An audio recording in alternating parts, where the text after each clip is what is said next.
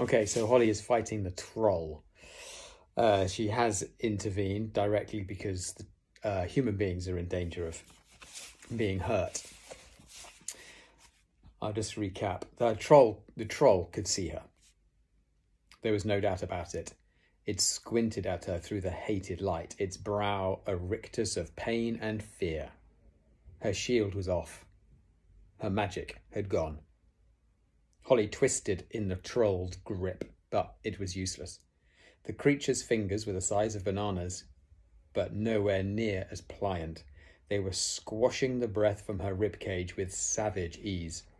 Needle-like claws were scraping at the toughened material of her uniform. Any second now they would punch through and that would be that. Holly couldn't think. The restaurant was a carousel of chaos.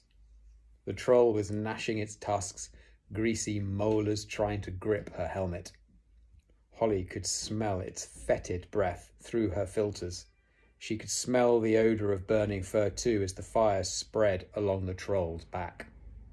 The beast's green tongue rasped across her visor, sliming the lower section. The visor, that was it. Her only chance. Holly wormed her free hand to the helmet controls. The tunnel lights. High beams. She depressed the sunken button, and 800 watts of unfiltered light blasted from the twin spotlights above her eyes. So she's got like torches, really powerful torches. The troll reared back, a penetrating scream exploding from between rows of teeth. Dozens of glasses and bottles shattered where they stood.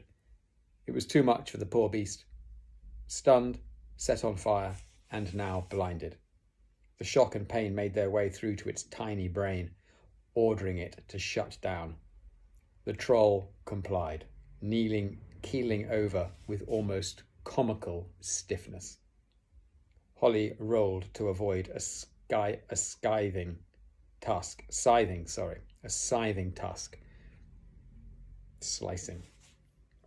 There was complete silence, but for tinkling glass, crackling fur, and the sudden release of breath. Holly climbed shakily to her feet. There were a lot of eyes following her. Human eyes. She was 100% visible, and these humans wouldn't stay complacent for long. This breed never did. Containment was the issue. She raised her empty palms, a gesture of peace.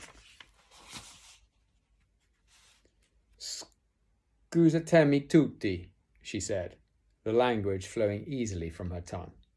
The Italians, ever graceful, muttered that it was nothing. Holly reached slowly into her pocket and withdrew a small sphere. She placed it in the middle of the floor. Guardate, she said. Look. The restaurant's patrons complied, meaning they did what they were told, leaning in to see the small silver ball. It was ticking, faster and faster, almost like a countdown. Holly turned her back to the sphere. 3, 2, 1, boom, flash. Mass unconsciousness. Nothing fatal, but headaches all around in about 40 minutes. Holly sighed. Safe, for the moment. She ran to the door and slid the latch across. Nobody was going in or out, well, except through the big, gaping hole in the wall. Next, she doused the smouldering troll with the contents of the restaurant's fire extinguisher, hoping the icy powder wouldn't revive the sleeping behemoth. Behemoth is another word for a great beast, kind of monstrous beast. Holly surveyed the mess she had created. There was no doubt it was a shambles. It was worse than Hamburg. Root would skin her alive. She'd rather face the troll any day. This was the end of her career for sure. But suddenly that didn't seem so important because her ribs were aching and she had a blinder of a pressure headache coming on. Perhaps a rest, just for a second, so she could pull herself together, before retrieval showed up. Holly didn't even bother looking for a chair. She simply allowed her legs to buckle beneath her, sinking to the chessboard lino floor. Waking up to Commander Root's bulging features is the stuff of nightmares. Holly's eyes flickered open, and for a second she could have sworn that there was concern in those eyes. But then it was gone, replaced by the customary vein-popping fury. "Captain Short!" he roared, mindless of her headache. "What in the name of sanity happened here?" Holly rose shakily to her feet.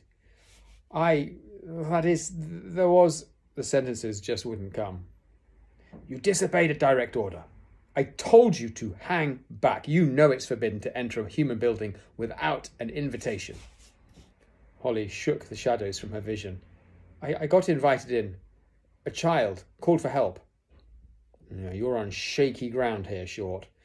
"There is precedent, sir." Precedent meaning this has been done before. Corporal Rowe versus the state. The jury ruled that the trapped woman's cry for help could be accepted as an invitation into the building. Anyway, you're all here now. That means you accepted the invitation too. Said Root doubtfully. "Suppose you were lucky. Things could have been worse." Holly looked around. Things couldn't have been a lot worse. The establishment, meaning the restaurant, was pretty trashed, and there were 40 humans out for the count, unconscious.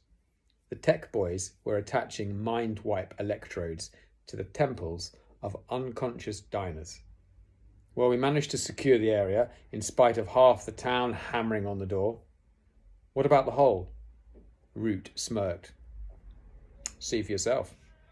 Holly glanced over. Retrieval had jimmied a hologram lead into the existing electricity sockets and were projecting an unbattered wall over the hole. The holograms were handy for quick patches, but no good under scrutiny. Anyone who examined the wall too closely would have noticed that the slightly transparent patch was exactly the same as the stretch beside it. In this case, they were two identical patches of spiderweb cracks and two reproductions of the same Rembrandt. But the people inside the pizzeria were in no condition to examine walls, and by the time they woke up, the wall would have been repaired by the telekinetic division, and the entire paranormal experience would be removed from their memories. Okay, so this is more fairy technology. A hologram is a simulation, a three-dimensional simulation. So it looks real, but it's just a projection. A retrieval officer bolted from the restroom. "Commander!" "Yes, Sergeant." "There's a human in here, sir. The concussor didn't reach him." "He's coming, sir. Right now, sir." "Shields!" barked Root. "Everyone!" Holly tried. She really did, but it wouldn't come. Her magic was gone. A toddler waddled out of the bathroom, his eyes heavy with sleep. He pointed a pudgy finger directly at Holly. "Ciao, Folletta," he said, before climbing into his father's lap to continue his snooze. Root shimmered back into the visible spectrum, meaning he reappeared. He was, if possible, even angrier than before. "What happened to your shield, Short?" Holly swallowed. "Stress, Commander," she offered hopefully. Well, Root wasn't having any of it. "You lied to me, Captain. You're not running hot at all, are you?" Holly shook her head mutely. "How long since you completed the ritual?" Holly chewed her lip. I'd say about 4 years, sir." Root nearly popped a vein. Popped a vein meaning nearly exploded. The veins. These are sort of referring to the veins in our kind of heads. You know, he's so angry, one of his veins is nearly bursting. 4 years? It's a wonder you lasted this long. Do it now, tonight. You're not coming below ground again without your powers. You're a danger to yourself and to your fellow officers. Yes, sir. Get a set of hummingbirds from Retrieval and zip across to the old country. There's a full moon tonight. Yes, sir. And don't think I've forgotten about this shambles. We'll talk about it when you get back. Yes, sir. Very good, sir. Holly turned to go, but Root cleared his throat for attention. Oh, and Captain Short. Yes, sir. Root's face had lost its purple tinge, and he almost seemed embarrassed. Well done on the life-saving thing. Could have been worse. An awful lot worse. Holly beamed behind her visor. Perhaps she wouldn't be kicked out of recon after all. Thank you, sir.